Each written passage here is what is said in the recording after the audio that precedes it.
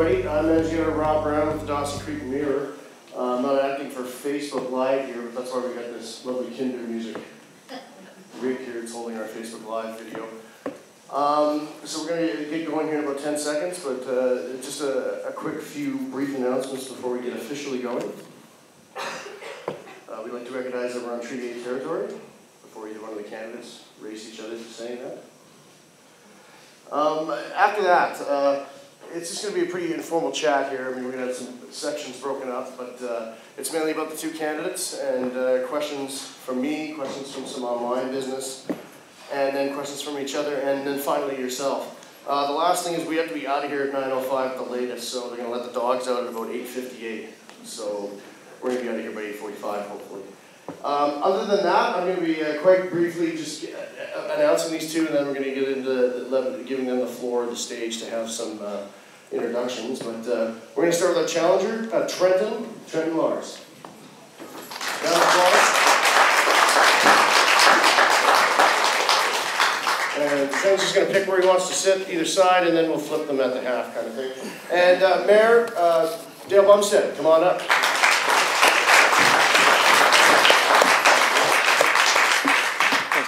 Thank you.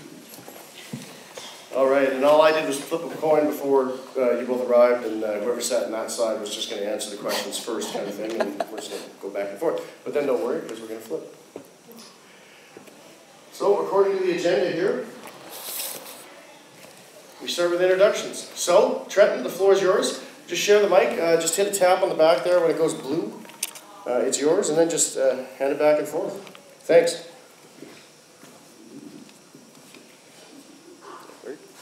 Hello? No. And if it doesn't work, I'll give you mine. Oh, it was on there. Yep. Check. Yep. It's okay. Yeah.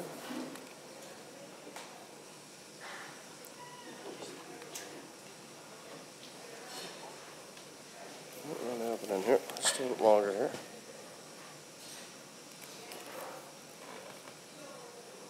Working now? Working now. There you go. Trenton.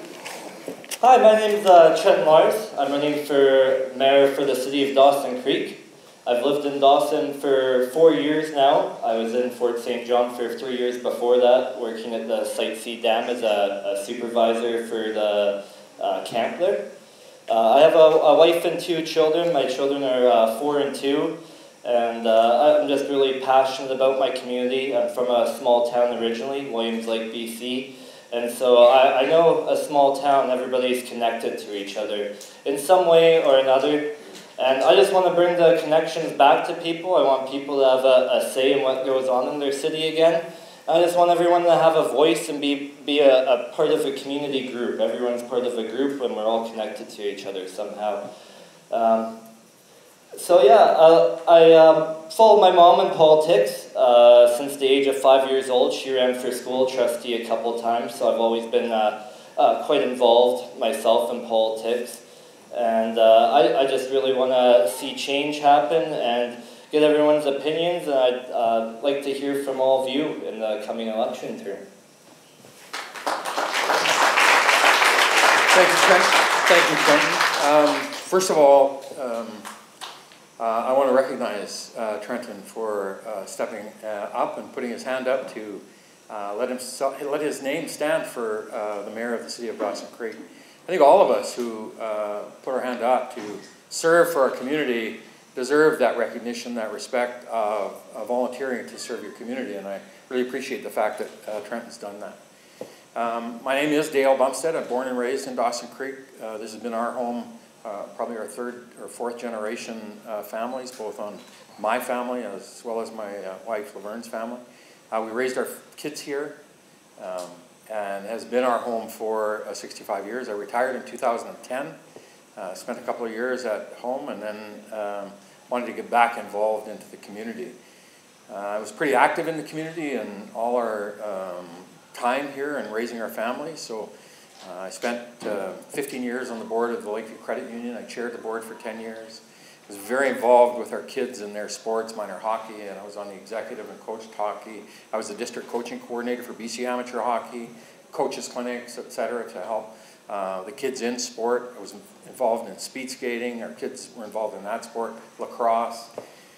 I served as a director on the Chamber of Commerce, and also spent 6 years on the board of Northern Health. And so I think it was that community involvement over the course of my life in the community was just giving back to the community. And certainly the last 5 years as the mayor have been very fulfilling in terms of trying to serve and trying to make this community a better place.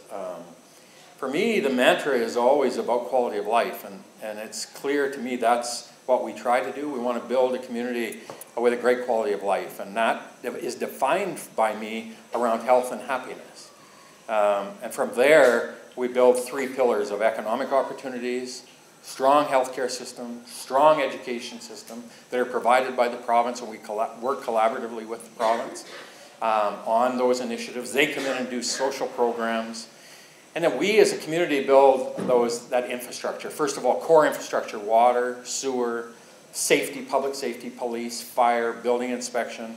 And it's the amenities around quality of life that you take on around arts, culture, recreation, transportation, public works, airports, transit. Those are the components that really build a community with a great quality of life. I'm so proud of Dawson Creek because sometimes it's easy to take things for granted when you live in a community. You don't appreciate some of those qualities that you have in a community that are really make you a great community. And in 2014, Cities Journal and National Magazine rated communities across the country with populations under 100,000 people on their quality of life. And in 2014, Dawson Creek was the #1 small city in Canada for its quality of life. And I think that's a testament to the people in our community, because that's what it is. It is people. It's not a piece of paper in somebody's desk drawer. So for the last 5 years, like I say, I've been thoroughly enjoyed this role as representing this community in every aspect of it. I think the thing that I've got probably the most satisfaction out of is reconnecting with the community. I traveled for 12 years with my role. I was away a lot, and now to be back home and back in the community, working with the community has been really fulfilling, and I really appreciate the support that I've had from the community, and I really look forward to the opportunity to do this for 4 more years. Thank you.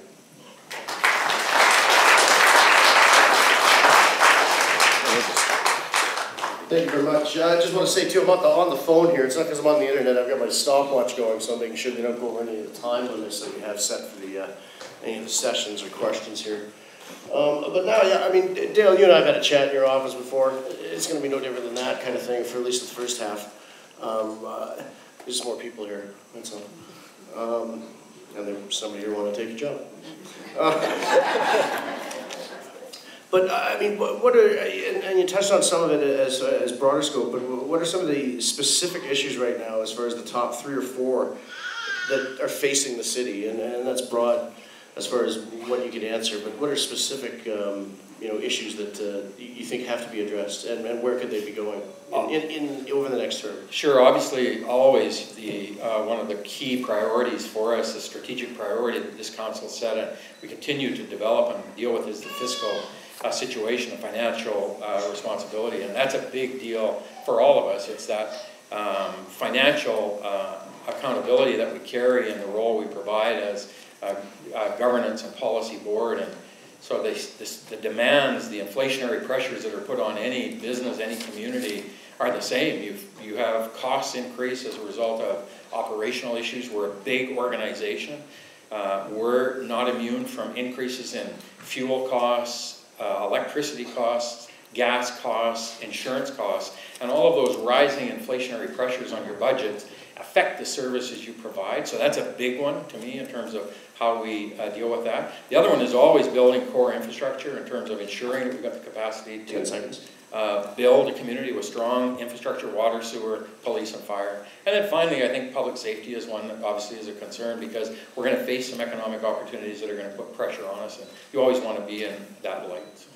And in the same breath, Trent, you mentioned some business. There has to be reasons that you're running. Why are you running specifically? And again, that could be any topic under the city, but why specifically, regardless of Dale Bumstead or who the mayor is, what got you to put your name on the line, and why are you here today? That's actually a really good question. What initially made me run is I saw nobody was going up against Dale here. and I figured that everybody should have a say and hear people's visions for their community and what they want their community to be. And that's one of the things I wanted to do. I wanted to make sure everyone's vision got heard, including everyone in the communities. You know, we wouldn't be up here if it weren't for the people here today. Another thing is I'm tired of not. I feel like since I've moved here, I haven't had a voice in the community. You know, I work a job out of town most of the time, and to attend a council meeting at 9 in the morning, I'd have to take a whole day off work. Sure, I could see it online or write a letter or do what I need and still get the message out there, but I'm not getting the initial response then. And I just want more public awareness and public say to be brought back to everybody here.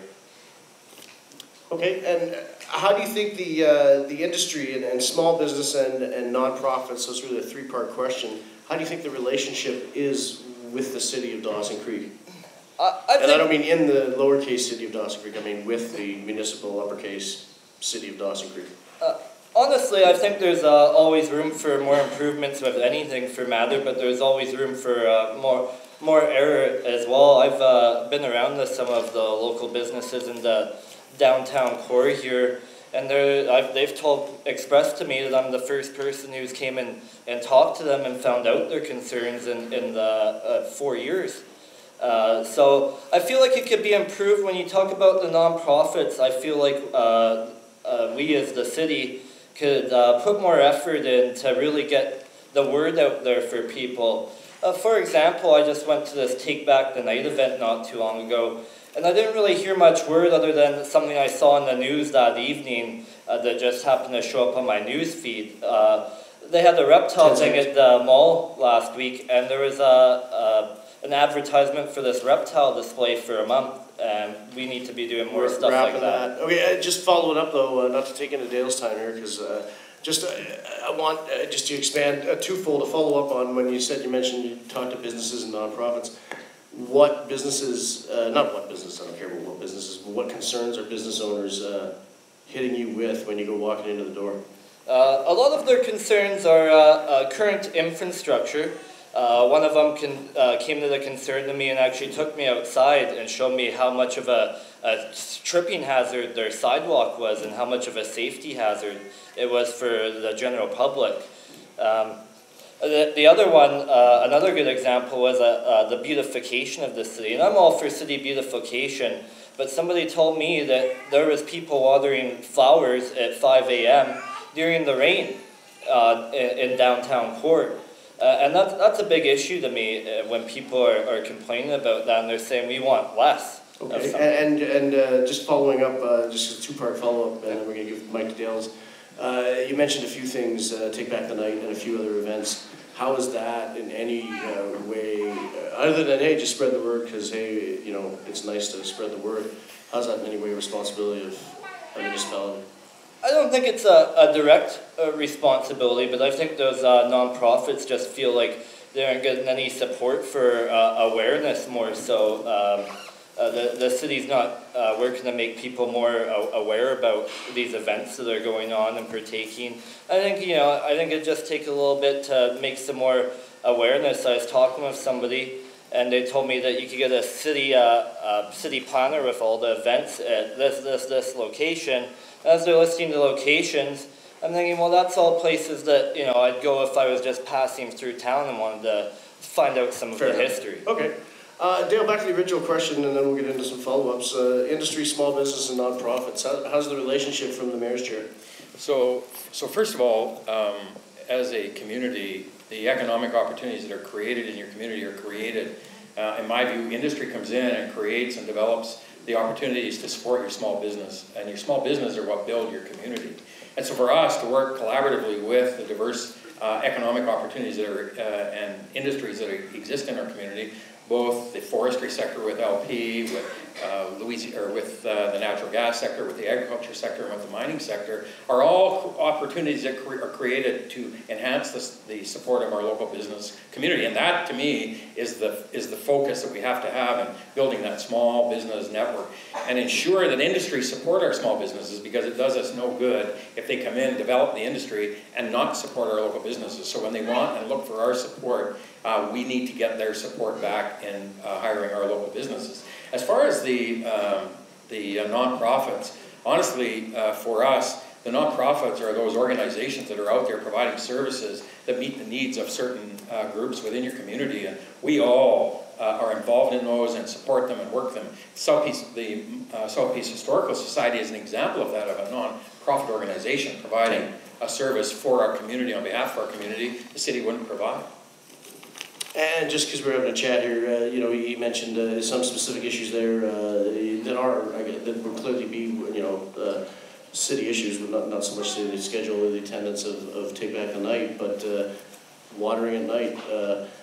You know, I mean, I must admit, I've seen it. He's not talking about, say, sprinklers that are on a system, but people that are going out in the middle of the rain and doing the same thing. I guess, what do you have to say to that in those 30 seconds? So your scheduling of your services for your operations are done on a schedule. And you can't schedule it sometimes and say, well, okay, you don't have to show up at 5 o'clock in the morning to water the plants if it's raining. You schedule the employees to do the work. And unfortunately, sometimes there can be a conflict in that. The council, the mayor and council, don't deal with operations. We set the policy for the city in terms of the services we're going to provide. Beautification is an important issue that we provide in the community to provide a community with a great quality of life. And we get a lot of feedback from people about how they enjoy seeing that beautification. So we see it as a value.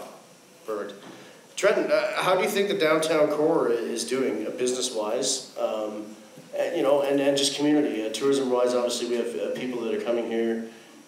You know, they're attracted beyond what we do because of the fact that we're at Mile Zero. But specifically downtown, how's the business core? And cite some examples. I think good or bad. Yeah.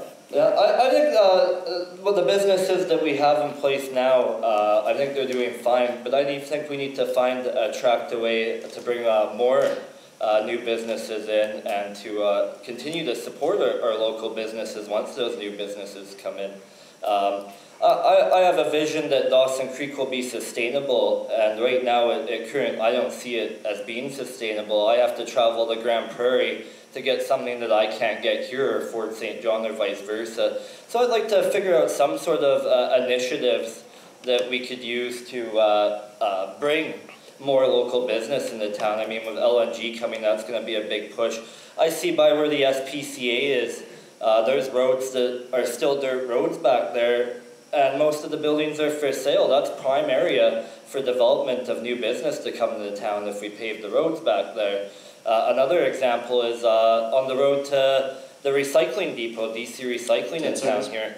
That road hasn't been updated in years, and now we have city recycling vehicles going over there that's just causing damage on them. Yep.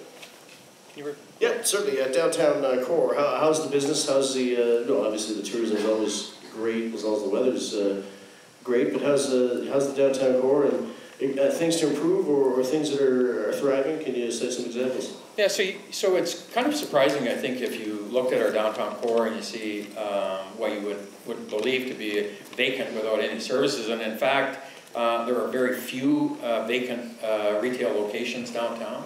The struggle is for a community our size, it's, as Trenton indicates, where you're this close to Grand Prairie, the retail services, we struggle trying to attract small business retail services because we are so close to the city of Grand Prairie. Now, on that front, when we talk about the growth of our community, they say industry brings in opportunities, they bring the commercial, and once that develops, you bring and raises your population. And once we see that rise in population from different segments, then the retail is the final piece to it. So we're looking at different opportunities in the downtown core. Part of it is policies that we drive to try to enhance and build additional services downtown. But right now, there are no vacancies in the downtown core. 10 seconds. And I think that's a very positive for us, that we do have the availability of land downtown to be developed. So. Excellent. Trenton, here we go. Into some tougher stuff. I mean, it's been said by a handful of current councillors on the record during not just election, but you know, at certain times during the year when major expenditures are going through, and then of course at budget time. But they say that DC must mind its fiscal gap, and and certainly a handful of councillors have sounded off on the record that Dawson's not doing it very well. And one current councillor pegs the city's building upkeep bill into the millions as far as what they could be throwing at the buildings right now. And I'm talking about existing infrastructure. What do you think City Council has done? How do they rectify that? And where does the city go from there? I think everything's about moving forward from this date and the election on. It'll all be about moving forward to enhance our community better. I think the best way to take care of it is to continue to take care of our existing infrastructure. We had a lot of closures in the last few years. Rotary Lake, Sudeten Hall, and the exhibition grounds are all a few examples of them. And all it takes is regular maintenance, right, to maintain these buildings and make sure they're good. You can't tell me that they were left for that long without somebody looking, that somebody couldn't have brought it up to the attention that, hey, we might want to look into doing putting some more money into this to do the repairs rather than having it be shut down. I think the thing to look for in the future is lean away from just leaving our buildings in the dusk and just taking care of them while they're around. Pass the hand over. Dale, he's mentioned some things that are not, certainly not any conversation I've had that I would consider city infrastructure. But when current councillors do say fiscal gap and that the city isn't minding it, and they're the current councillors and you're the current mayor, where do you go to move forward, and why is that? Sure. So a community, any community, has what we call a tangible capital asset program. City of Dawson Creek has about $220 million in capital assets. And so the capital asset program is one that you manage to ensure that any facilities, any infrastructure that you have today, your roads, your sidewalks, your water, your sewer, your buildings, your facilities, all have a program in place that if and when they reach their end of life, that you have the financial capacity to look after them. And so the fiscal gap for us is defined by, do we have the financial capacity in the future to be able to meet the needs of continuing to provide the financial capacity to look after that infrastructure in the future when they're deteriorated and need to be replaced.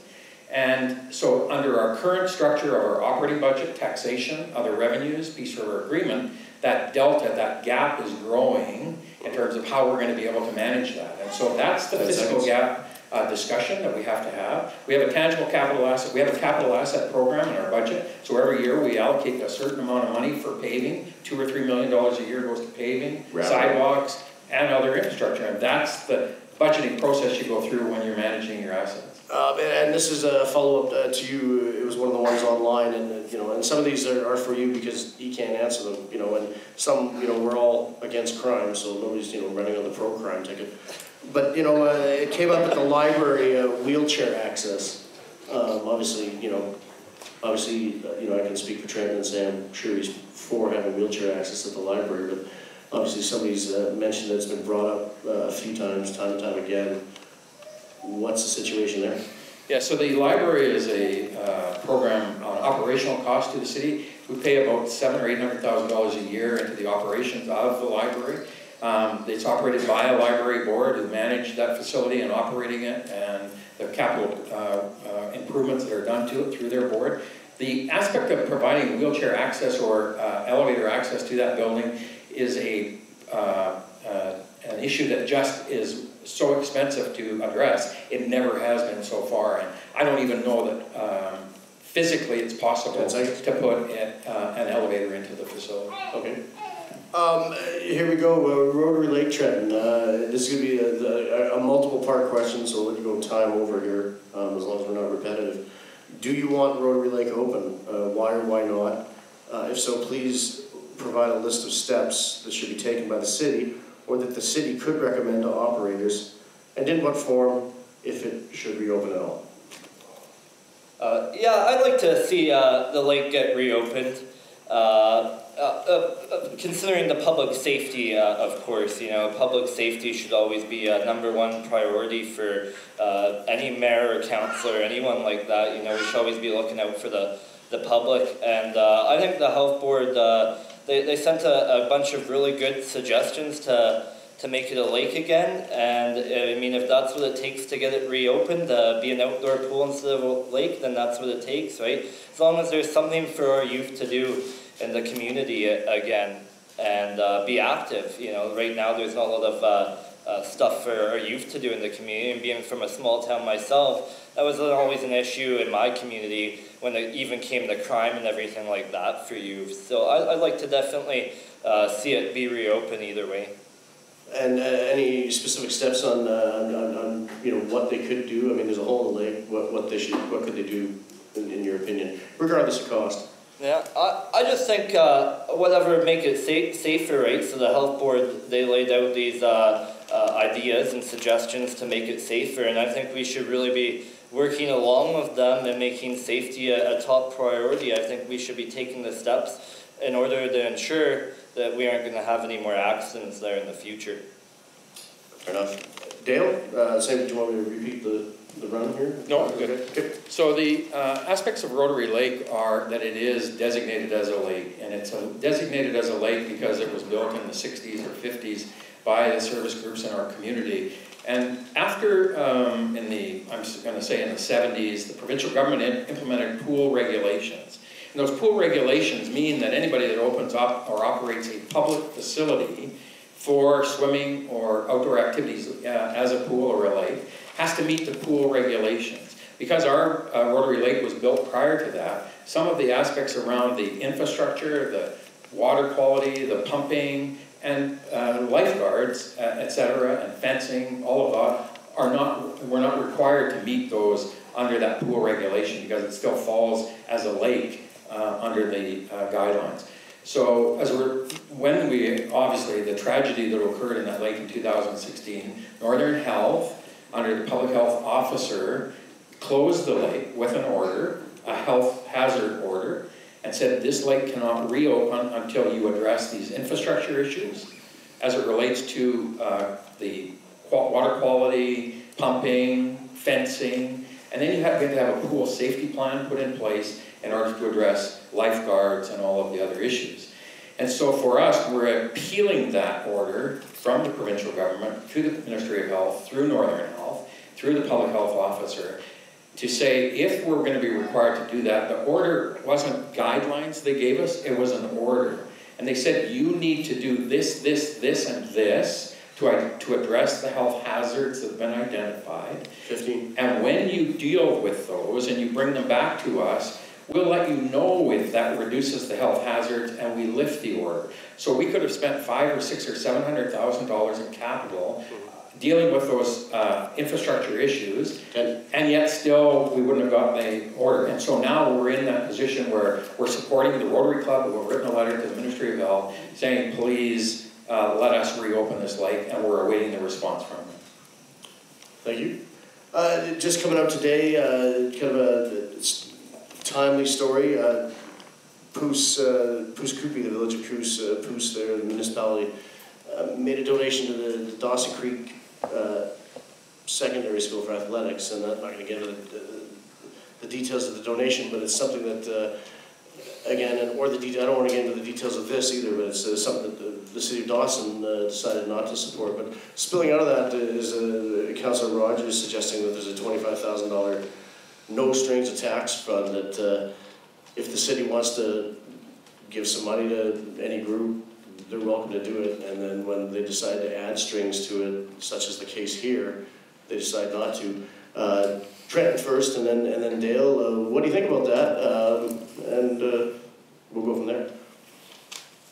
Well, I wouldn't say that there's a whole bunch of money put aside just to give to nonprofits. Sure, it'd be nice in a perfect world, but I wouldn't say that that's how it is now. That's something I'd have to look forward to. But I think, if we have the resources and if it's there, then we should be helping these groups out as much as we possibly can, give them the real community spirit, They create a lot of activities for all sorts. They do a lot of things for the community. They really bring the community together. And so if the city does have the extra money to donate to these groups, then I think it should be done. Thank you. Dale? So the request came to City Council, I'm going to say this summer, I believe, or earlier this year, for $10,000 from the Dawson Creek Secondary School under our grants policy. We have under our grants budget, we have $25,000 in that budget this year. We've allocated about $14,000, so there was about $11,000 left. The request came that we would give them $10,000, which would have depleted whatever money we had left in the grant budget for the rest of the year. And it was a request for commitment to 3 years of funding. And so two things, we're working on, and we've directed administration to bring back a policy of how we'll administer that grant budget. And two, the feeling of council was that the majority who voted against it was, one, we want to get that policy done first before we do it, and for others saying we don't want to deplete that entire amount of $10,000 now and not have anything left, and others were opposed to committing over 3 years. Thank you. Well, we're at the half now. If we're good, if you guys want to get up and stretch or take a 10-second break, don't you want to move? Okay, we'll keep on rolling then. And then we're going to start now. We're just going to remember Dale kind of gets the first crack at the answers, so that'll be easy. Trent, do you have any questions? Or do you have one question for the mayor? A little bit of actual debate here, if you will. Yeah, for sure. So my first question is, what have you done to bring new business into the city of Dawson Creek while also supporting our current business? Yeah, so I took a really aggressive approach when I was first elected to try to get an established Dawson Creek in the energy sector, because for years and years and years our community has been bypassed. It was serviced either out of Grand Prairie or Fort St. John. And so I took a real deliberate effort to engage with the oil and gas industry in Calgary. I made trip after trip down there, introduced myself to every industry that was operating in northeastern British Columbia, specifically in the South Peace, started to build a relationship with them, and then started to organize events, because as I had built and started to build a strong relationship with them... 15 seconds. Then I wanted to find a way to build that relationship and connection with them to our business community. So I organized what I called a Mayor's Roundtable, invited the industry leaders, senior people from Calgary here, and organized an event with our business community and built that connection with them. One other initiative last year we promoted a video with TransCanada. They were building a major pipeline project into Dawson Creek. I pitched the idea to them of we'd do a promotional video promoting our local businesses with them, and that they would then be able to use that in demonstrating how effectively it can work when they work with a community. We built a promotional video for 4 minutes with them, and that was a way for us to build that connection with industry in order to support our local business. Great. Any questions for Trent?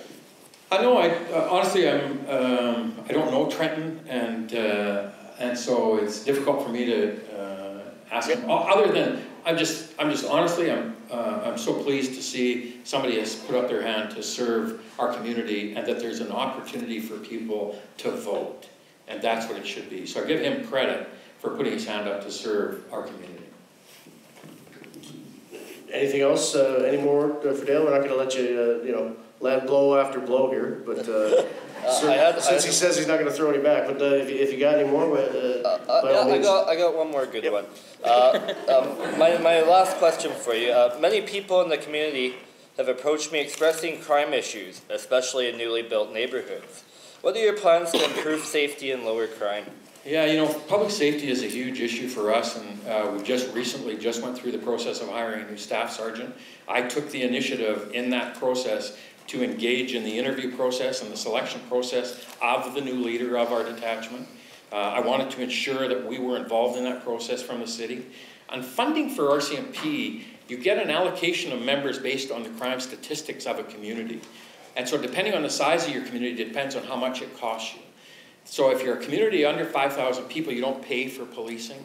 Community of 5,000 to 15,000 people pays 70% of the cost of policing. And if you're over 15,000, you pay 90% of the policing. So the allocation of the number of members we get for our community is based on crime stats. And then because we have rural members as well, that goes into our complement as well. And so one of the things for us that we're really keen about now, having our new staff sergeant in place, is building a strategic policing plan, identifying those key priorities that we see are key initiatives that we can help ensure public safety is such a big component for all of us in a community. 10 seconds. Oh, great. Then, okay, one last question, and then we'll throw it to the audience to see if they have anything to ask anybody. You've got $1 million for any Dawson Creek department or project or area, no strings attached. What's your choice? Where does the money go and why? Dale, your answer first. You know, one of the initiatives that I've really, am I on? I don't think it's working here. You do this one, I'll turn that one on. Trade you. Yep. One of the initiatives that I really felt was important when I did get elected, when I talk about health and happiness, was healthcare. And identifying that a strong healthcare system in a community is critical. That's built on a foundation of acute care. We need to have a great hospital. We need to have physicians, and we need to have acute care services. Primary care services that you go and get from your family doctor are built on a foundation of a strong acute care system. There are things that go on within Northern Health that they can do and cannot do. But we spearheaded, and I spearheaded, an initiative to form a South Peace Health Society. And it's a society made up of Tumbler Ridge, Chetwynd, Pooskoopi, Dawson Creek, and our rural areas. And what we're working on is collaboratively, proactively working on initiatives that we can help build healthcare services in our community. One of the things that we're going to do is we're going to buy some short-term accommodation, so that when we have locums come in, when we have agency nurses come in, that we have a place for them to stay that's reasonably priced. We got $75,000 a year from the Peace River Regional District now for that funding. If I had $1 million, I'd plug it right into that society and help us build a really strong healthcare system. Because I'm worried like crazy about that acute care services. And when we build that new hospital, we need to ensure that we have solid acute care services for our community and our region. Perfect. Trenton, same thing. You got $1 million. Where's it going for the city? Oh, that's not a lot of money. Yeah, no, I'd like to kind of, in a way, expand on his. My big thing that a lot of people have been coming to me, telling me that they want in their community is seniors rehabilitation housing in this town. So that way, you know, when somebody falls, breaks a leg, has a stroke, they have this rehabilitation program where they can see a physiotherapist or whatever they need to every day, and that person helps them recover until they can get back to their own homes. Another big thing, though, for me would be public safety for everyone, you know. Going back to the crime thing, I really think there's more that we could be doing to improve on crime and to lower it, sorry. And I think that's what I'd spend $1 million on, is to make an acute center and to lower crime. Okay, we're not going to get into any outro yet for YouTube, but if you guys want to share the mic, I'll go into the audience and see if anybody's brave enough to have a chat with you guys. As far as anybody in the audience, just kind of, again, you have to set up the question, but don't pulpit stand too much. Hit them with a question, keep it under a minute, and then if you guys can keep it under a minute to the answers, and we'll see who has anything to say. I'll run up to anybody. Anybody got any hands? I can just kick you in the order I see you, kind of thing. Perfect, okay. Work away from the top down.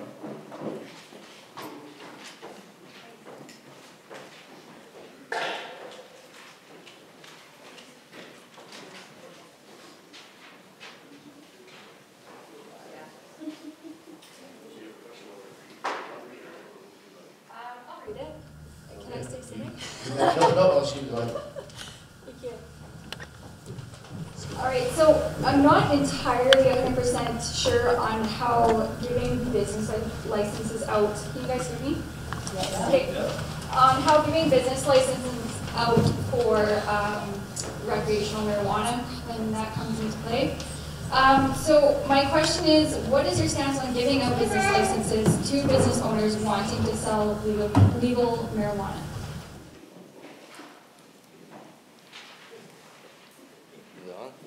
Is this on? Yep. So thank you. So, you know, the legalization of marijuana is coming on October 17th, and so our council has now taken the initiative over the last 6 months. We've engaged in some public hearings and gained survey responses from the community about this topic. So there's 4 components for us about the legalization that we needed to be concerned with. First one was the dispensaries, where you're going to allow dispensaries, which areas, how you're going to allow them to operate, and in which locations. Second was the public consumption of marijuana and how you're going to monitor that. The other was the private production of marijuana within your own residence, and then the other is public growing of marijuana in agricultural land. So we've set the bylaw now in place in terms of where you can establish dispensaries. We put a 150-meter buffer zone around schools, playgrounds, and things like that. And so we are now going to be allowing as soon as the legislation makes it legal, that you can then apply for a business license for a dispensary in the community. The only issue we're really concerned about, when we put a license fee a little bit higher on them, is because we think that this public consumption is allowed in the province and federally, and so we're not going to restrict it by other than within our smoking bylaw. And so we think that there'll be some public pushback to our bylaw enforcement officers. It's going to add some work to them. We don't know what that's going to mean and what it's going to be like. And so we want to make sure that that bylaw, that business license, allows us to recoup some of those additional costs that now are going to be downloaded by the province and the federal government on us. Can I add a question? We'll let Trent go. So yeah, when it comes to the business license aspect of things, I think like any business, you still gotta do your background checks and really look into the business plan and the model that they want to achieve with it. You know, the thing with marijuana legalization coming, the big thing I find with it is the people who smoke it, you know, have been smoking it anyway for the last 10 years, and the people who are going to start, they're going to try it, you know, a couple times type thing. It'll be more easily accessible, and I like that we have a medical clinic here finally. But yeah, I think it's just really doing background checks into these people who want to obtain a business license for it, and really following through with inspections on those businesses. And just to add to that, then, how do you think this will affect Dawson Creek's economy? I think it'll actually add to the economy. I think it's a new sector in general, and if we could bring the businesses in the Dawson Creek, I think we could really boom off on it, and I think that Dawson Creek will see a lot of good things from it.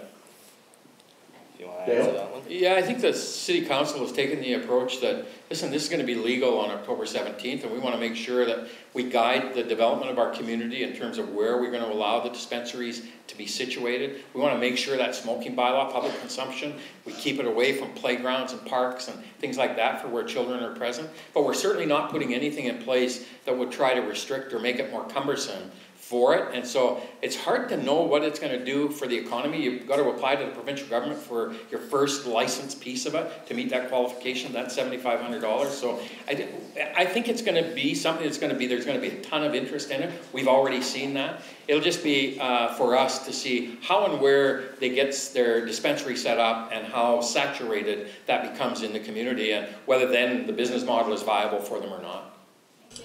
May I actually, sorry. Sure. Can I add something? Sure, yeah. So can you hear me? Sorry, yeah. Okay. So I heard that you said about the dispensaries. How about like just a regular business, let's say like a gas station, if they want to apply for a business license for that, are you going to be allowing them or no? No, so you're going to have the requirements, first of all, provincially to get a license, and then for us in the city, we want to make sure we establish that buffer zones for the dispensaries and the number and where they're located. So let's say if the certain place, sorry, I'm not trying to cut you off, but let's say if that certain place is away from that buffer zone, they will be allowed? As long as it fits within the zoning that's allowed for them, then yeah, they're gonna be completely illegal as long as they meet within that zoning criteria. So. Okay. Got a couple questions here. That's a couple hands. Here's one. Hello. Yeah, I think both of you have made a lot of great points. I think you're both in agreement that you want to address the fiscal gap. You want to beautify the city. You want to have common sense labor, like Trenton was mentioning, the watering the flowers in the rain. But I think the elephant in the room is, if anyone looks at the budget, labor in almost every single department of the city is the #1 expense. So I think the real question should be, how do you beautify the city at the same time utilize and you're also part of the nonprofits and the businesses too. So I think nobody really addressed it, but if the #1 expense is labor, and you support nonprofits and businesses, I think, I'm kind of making a statement, but no one really addressed how you're going to reduce the expenses of the city. And I'm a layman, the labor is the #1 expense. So the question that I'm asking is, it's not what time should you be watering the flowers, it's how do we get to the flowers watered without costing the taxpayers any money? And that's my question. How do you get the flowers watered without costing taxpayers any money? So you set a policy within your administration to say, listen, part of our beautification, part of our parks, part of our community beautification is we're going to put $25,000 into purchasing hanging baskets for the downtown core. And then you have to manage that on your own. You can't rely on somebody else to look after them, and because eventually that falls apart and then they are not looked after and maintained properly. So to me, the policy is if you're saying it's costing us too much, that we can't afford it, then you remove that service. The issue with labor in a community, when you're providing services, it's very, very difficult to say, we're going to cut the hours at the arena so that we can reduce the costs and reduce the labor costs. Sometimes what that means is you're at a minimum level of service as it is. It means you close the arena, or it means you close the curling rink. And so that's the difficult part about when you minimize the labor costs, then you can impact services in a significant way. The major costs for the city are really in some of those other services. $4.5 million for policing, $3.5 million for fire protection. There's $7 or $8 million that comes out of our budget just out of a $17.5 million in taxation we collect from property owners and business owners. $7.5 or $8 million go to public safety alone. So there's some big nuts in there in terms of stuff that you pay for. And the difficulty in terms of cutting just a bit of labor, you're cutting an entire service. And that's the dilemma you have when you're providing services. Yeah, actually, I like that question. With the flower thing, actually, I've spoken to a lot of business owners in the core here, and they've actually said that they would rather have one basket than 2 hanging baskets currently, so that would reduce some costs. And the other thing, I don't think it's about cutting programs per se, but I think it's more of juggling the staff around, right? Like, I go to work, and if I'm not painting that day, they send me to go do a demolition type thing. And it's just using our city workers and our resources in more of a variety of ways, you know, cross-training them and just using them any way possible, you know. The city workers are really the backbone to any city. You know, a city couldn't function or be managed without them supporting us. And so I think the big thing is being able to utilize them in more ways just for other than one purpose. All right, great. So reading Facebook, and I think there's no denying that we all have a passion for the recent LNG announcement and what that's going to mean to our communities, our economy, our potential for growth. But I was quite taken with a couple of comments, Dale, on a post of yours just the other day from a couple ladies talking about this LNG explosion and the gold rush, and how do we go about managing that and maintaining our community? How do we go about with responsible resource development and maintaining the charm and uniqueness of our community? And not allowing us to rampage through our community.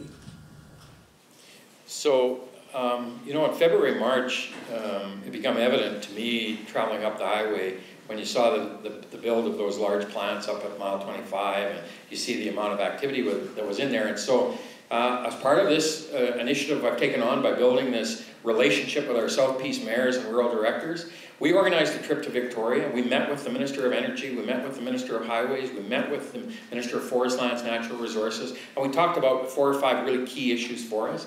And we identified to the Minister of Energy at that time that, listen, the cumulative impacts that are affecting the rural residents in our region are now starting to be significant. Nobody, I don't think ever, would have anticipated the hyperactivity that was occurring in Farmington. And so we led that discussion with the Minister of Energy about exactly that topic and saying, look, you've got all these metrics in place in terms of how you measure what the activity are and number of wells and all that, but there's nothing measuring the social impact to the residents.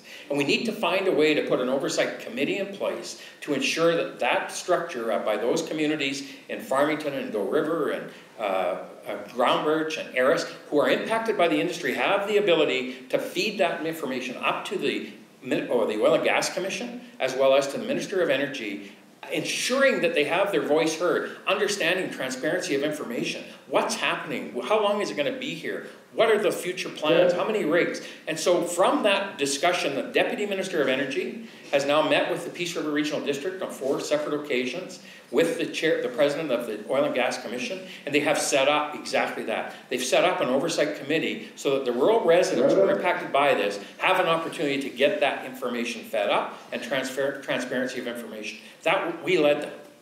Good. Yeah, so I think with LNG coming, the example you used there, Dawson Creek's going to have a lot of workers coming in, and there's going to be a big boom for sure that would change any community, even the largest communities. And I think we really just have to remember who our local people are and really communicate with them and make sure that they're getting the needs that they deserve and that it's not just being handed to some people for a job type thing, right? I mean, job growth is important. And I'd really like to see, a way to create local job growth with LNG and just to try and keep as many locals as possible with that being so close to Dawson. And I think if we could do that and just work all together as a community and have that community spirit, I think we'll be able to overcome the giant changes that you speak of. I have a question here from the audience. Keep the mic tramp, we'll go with you first. Do you believe the bylaw regarding cats no longer being allowed to roam off their owner's property has helped or hindered pet owners? And why do you think this? Do you believe that the general population is happy with the new cat bylaw? Yeah, that's a funny one, actually. I remember when they tried doing a cat bylaw, and it was so much extra work for the bylaw officers to handle, and it ended up costing the taxpayers more money. And it was just something that, people didn't want their money spent on chasing around cats. Our SPCA, I see our SPCA and they're constantly, I hear all the time that they're overrun or over capacity. Funny actually, my cat got out of my yard one time and I had bylaw show up at my house, handing me a fine for it, and I just couldn't believe it. And then their motto is speaking for the animals. Well, what cat wants to be left inside all the time? I just want to make a note here. If anyone saw the Fort St. John debate last night, this is one of the topics that went right off the rails. This one in city chicken coops. But Dan, what the question again? Yeah, absolutely. I honestly, the feral cat problem that we had in our community was very significant. Council took the initiative to enhance and build a cat bylaw. We, as a result of that cat bylaw, received $50,000 from PetSmart, who gave us $50,000 for a spay and neuter program for all of the cats that were in the city of Dawson Creek, people that wanted to have them spay and neutered for free. It turned the number of stray cats that were turned into the SPCA, because now they're licensed, now they're identified. It turned the number of them from last year from 40 or 50% of them being unidentified down to about 14% of them. And the number of spay and neutered cats now in our community and the abandoned cat population and the feral cat population is completely diminished. And we were identified and recognized this year as the Humane City of British Columbia for the initiative and the results of our cat bylaw. And so I'm very proud of that.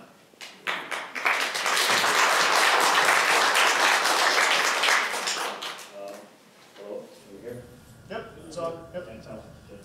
So I'm here on behalf of, I have a civics class at the local high school here, and as part of the process, they were upcoming student vote, I said, what would you like to ask the local candidates? And so I had my students come together and said, give me one question that I would be able to ask at this time. I'm not sure how much time I would have.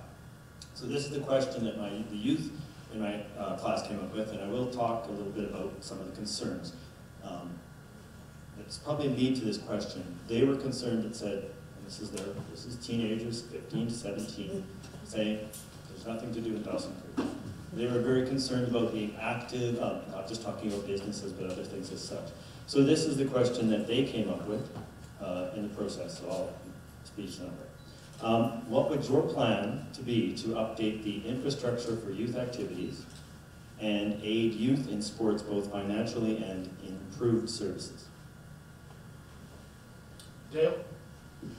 So let me give you a little bit of an overview of the financial implications of what we do today. In the city of Dawson Creek today, out of a $65 or $70 million budget, we collect $17.5 million in property taxation. That's all that comes to our budget for the overall cost of it. Out of that $17.5 million, if I can use that analogy, $10 million of it is going to arts, culture, and recreation. And so for a community of 13,000 people, we have an amazing aquatic center, we have 3 arenas, we have the riding arena, we have this facility with dance. We have amazing facilities in our community, and the capacity for us to add to that, continue to build in terms of the financial burden that the city has. And so for us, it's always about trying to sustain services, trying to continue to provide the services we do today. That's the goal, that's the objective. Whatever you're providing today, you want to be providing in 20 or 30 years. And certainly we appreciate that from the view of kids in the community today. But from the city's perspective, to add additional services, it just adds the labor, it adds costs, and then pretty soon the affordability metric for our residents, our seniors, are pretty soon priced out of being able to afford to be able to live in their own home. And so for me, it's about sustaining and continuing to deliver the stuff we do, and we have amazing facilities in this community. Trent? Yeah, I'd happen to kind of agree with Dale on this one. You know, you want to sustain what you currently have, and I'd like to see that continue to be sustained. I'd like to see the regular upkeep of these buildings into the future. And another thing I'd really like is to see Rotary Lake open again, whether it's a pool or a lake or what have it. And yeah, and you know, like Dale said there, you really just got to sustain, and everything you add costs more and more money, and it just raises taxes for everyone. Another writing question here. What politician and political party do you admire the most and why? Trenton? You picked that one. Start it up. I can't say political party because I feel like it changes every year based on the candidates for it. But the political figure most recently who I really recognize would be Jack Layton with the federal NDP. When he ran there, he had some really bright ideas, and I really liked his vision for the country, and I looked at him when I watched the debates on him, and I said, if anybody can make some good changes for this country, it'll be this guy. And it was unfortunate that he passed away, and but he was one of my key people I looked up to. Thank you. Dale, same question. Are there any, well, political parties or politicians, any former mayors, might they be in this room? Yeah, none of those.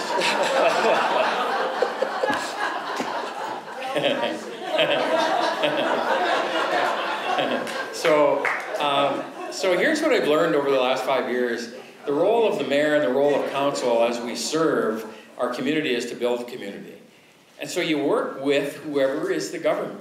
And to me, when I start to pick and choose who I think are a good party or a not good party, my role as the mayor is to ensure I do the best job I can for the city of Dawson Creek. And that's working with the SOCRED government, the NDP government, the Liberal government, whoever the government is. Our role is to build a relationship with them and ensure that we leverage and build on that relationship for the benefit of our community to build it. And so I'm not picking winners or losers in any federal party, provincial party. My role as the mayor is to work with whoever's in party to ensure that we leverage the benefits of the social programs they offer and to support to help build our community. Hello. So I was just wondering, what's Dawson Creek doing to address climate change, or do we have a carbon-friendly initiative set up? So as part of our official community plan, the sustainability of our community is one of those key objectives. And so that official community plan is a visionary document. It's a visionary statement for us in terms of what we do and how we move forward. We at the City of Dawson Creek have an energy manager, a full-time employee that works on building sustainability and energy efficiencies and reducing our carbon footprint as a community. So we're known as Dawson Creek's first sustainable city, that wind park that sits up on top of our horizon. We were leaders in terms of some of the initiatives we took in terms of renewables. And so for me, it's the curbside recycling, the recycling initiative. All of those things are built in terms of trying to drive us into a model of being a more sustainable community. And absolutely, as part of our official community plan, that is one of the vision statements in it. Thanks for that. Good. Thoughts on the DC's footprint, carbon footprint? Like I was saying with some stuff earlier, things could always be improved upon. Things could also always have negative effects. I think Dale, he's done a pretty good job of keeping balancing Dawson Creek's economy with their environment to the best of his ability. And there was actually something interesting I was researching the other day, just based on the environment, and it was a carbon recycling plant based out of Squamish. And this plant can make fuel from anywhere. It can make jet fuel, and what it does, it recycles the carbon out of the air and then gets remade in the fuel, and so all that fuel, there's no emissions. And so that's open to the public now, so I'd really like to look into bringing something like that in the Dawson and strengthen our environment and create more jobs. Thanks.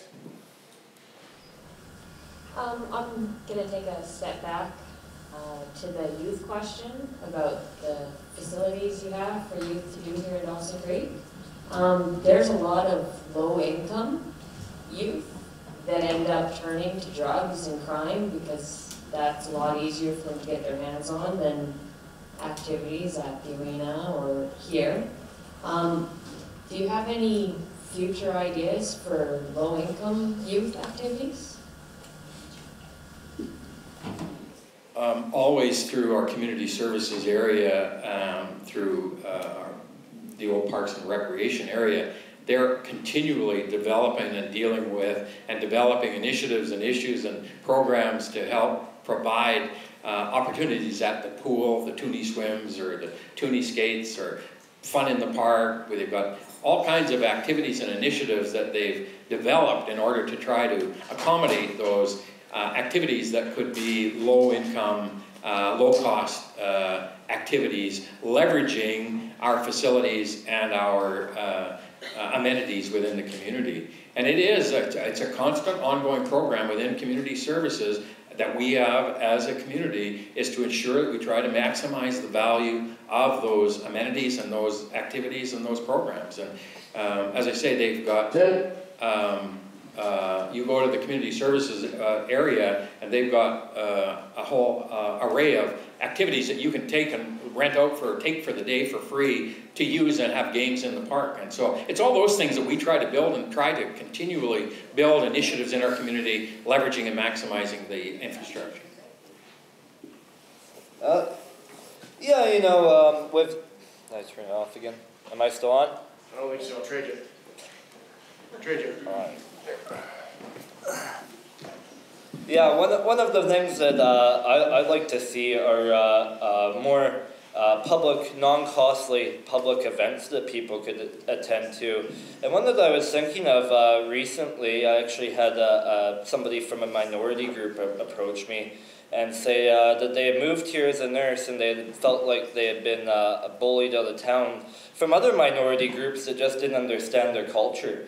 And so one of the things that I'd like to see brought to Dawson is a multicultural event. You could use a building like K-Pack here, and it could be like a potluck, so everybody brings something in. Now you aren't paying for catering or food, and anybody in the public could attend and learn about different cultures in their community. And I think that'd be a really great start to get youths involved, not only in attending events, but to learn as well. Great. There's a question. I have our hand. There we go. we are your constituents.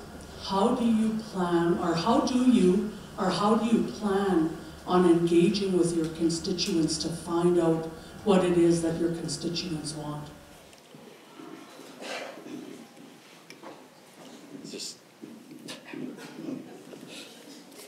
This on? Yeah. Yep. So one of the things that I really tried to be very proactive about, because I think communication is such an important aspect for us in public life.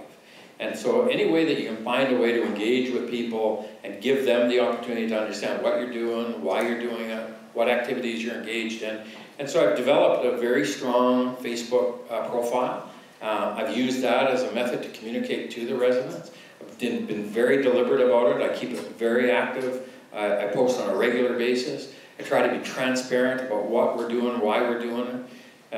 And I feel like I've got now a very strong following. I've developed that. I think there's 21 or 2,200 people following that post. And that's one area for me that I think has been a way that I've been able to engage with the community, let them know what we're doing, why we're doing it, post regular information on what we're doing. I post in February, March, I post all of my travel expenses in the previous year so people know what I did, why I did it. I'm spending your money. And so to me, that's a way that I've used to try to engage our community. Right up. Trent, how do you keep in contact with constituents? Yeah, so there's a couple things that I'd like to see changed. Is the number one thing, I haven't been able to attend any city council meetings as they're at 9 a.m. in the morning. And I work at a town a lot, so I'd have to take a full day off of work to attend. Sure, I could watch it on the city's website, or I could write the city a letter or message Dale on Facebook, but that doesn't really give me a direct input right away, you know. If I want to go to a city council meeting, it's because I have an idea and I want to get my say out, or I want to hear about someone else's idea that they think is going to make a big change to the community. For bigger infrastructure projects, I think the big thing would just to be, you know, getting out and going to people and telling them this is what we want to see, this is my vision, what do you feel on it, right? And, you know, with the marijuana legalization, they had public input on that and everything, but I didn't have anybody show up and say, oh, how do you feel about this? I didn't even have a survey I could find or anything like that. So I'd like to try and use every advantage to get to the community. We're approaching that time. We're going to let us. Can I just add to that? Yeah, you got time. Just quickly, if you've got questions, put the hand up because we're going to be wrapping really quick. So this might be the last one, unless I see some hands. On the marijuana issue, and Trent talked about the survey, we had 850 responses to the survey that the city sent out to people in the community on the marijuana bylaw and the zoning stuff. We have 2 or 3 public information sessions at night.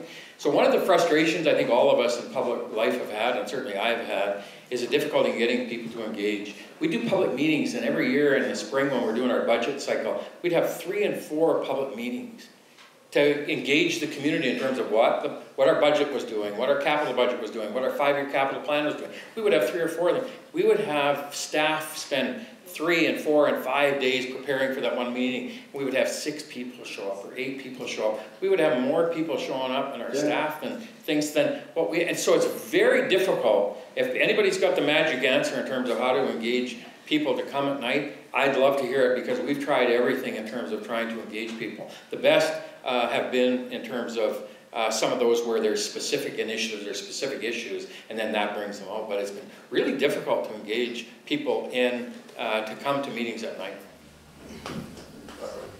Okay. My name is Linda Wingfield, and I'm from the Philippines. However, I was not bullied when I came to Dawson Creek. As a matter of fact, I was welcomed.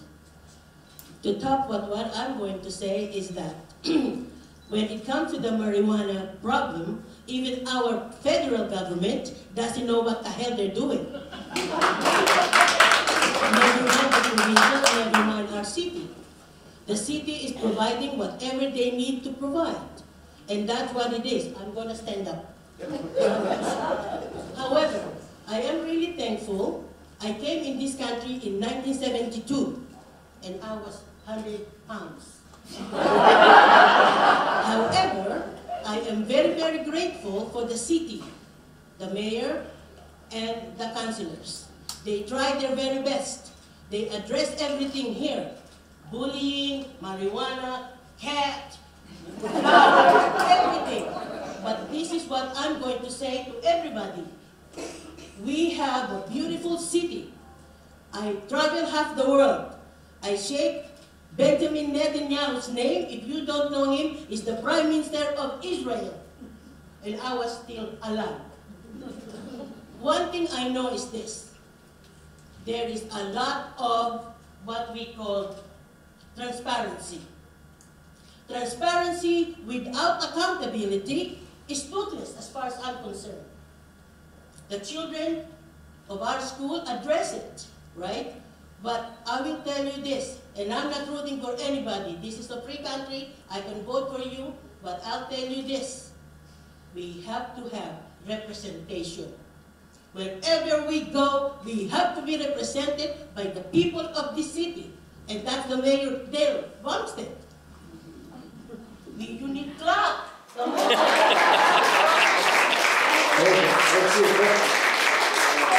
So I want to hear more questions. We're going to get into the outros here, although I think Dale just had this. Okay, Dale, do you have a question? Okay. Okay. Do you want me to read it, or do you have it? No, it's just on my head. I know it's still there.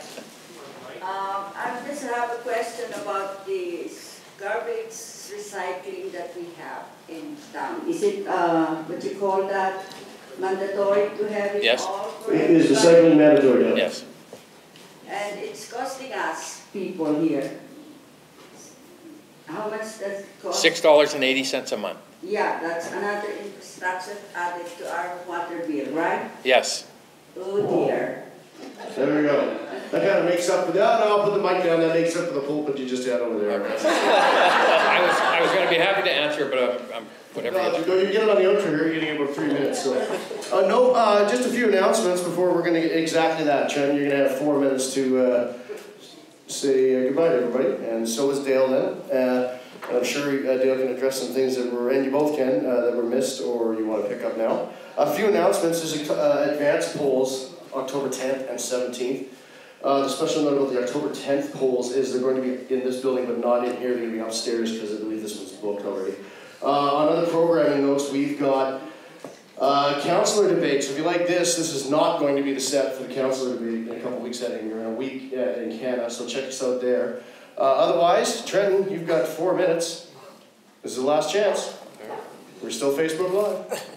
Yeah, first and foremost, I just wanted to thank everybody who attended tonight, who's watching on Facebook, and I don't know if it's on the radio, but whoever is listening on the radio for taking the time to come and listening to both me and Dale's vision. You know, I think Dale, I think he's done a pretty good job over the years, and I just think I could improve upon where he left off from. And you know, I'm just really passionate about my community. And I just really want to see my vision become a reality, and I hope that I could hear all your ideas and still continuing to come, and that we could find a solution to everyone's problems in this town. And that's really my goal, is just I just want the people to have a voice again, and I think that's the main reason why I'm running, is so people could have a say and come to these events and say and share their thoughts, and so they could hear what we think about your guys' thoughts and everything. And so thank you all for coming. Dale. Thank you. So for me, this is the end of the first full cycle as the mayor.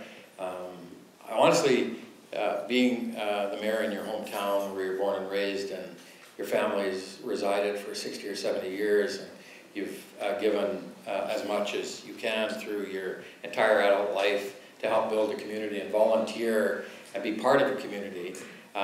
These last 5 years have been very special for me in terms of being able to take on the role of the mayor. I honestly, you're not good about kind of blowing your own horn when it comes to these types of things.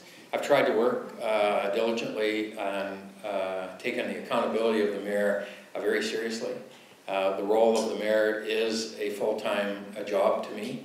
I'm at the office almost without exception every day. And then anytime I get asked to go to things at night or the weekends, I have a hard time saying no, because I think that's part of the accountability of the mayor. And people want you to be part of that. They want you to be part of your community. And I think I've given as much as possible in the 5 years that I've been the mayor. And I think that I've demonstrated that commitment to the community. And it's not just at a high level. It's when I get those calls, when people talk about, are you listening? When people phone me or they send me a message, I answer them. I answer them individually. And if somebody asks me a question and asks me to follow it up, I follow it up.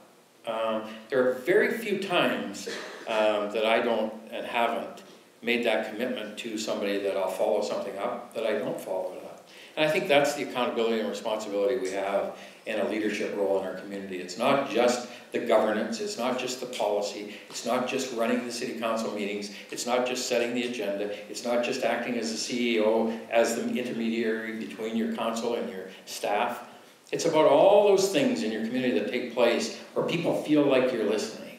There's that old saying that people have, people don't care how much you know until they know how much you care.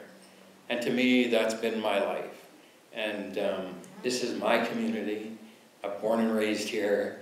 I'm going to stay here for the rest of my life. And nobody who doesn't have that personal scenario of this is your home, this is your life. My dad's buried out here. This is my home. Thank you.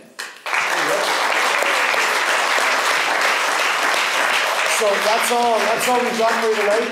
Thanks for coming out live and for everybody on Facebook. And exactly that, Dale said it before, democracy and helping keep Dawson Creek great. Thanks, Rob. Thank you. Thank you very much. Thank you. I appreciate your time up here. Thanks, Rob.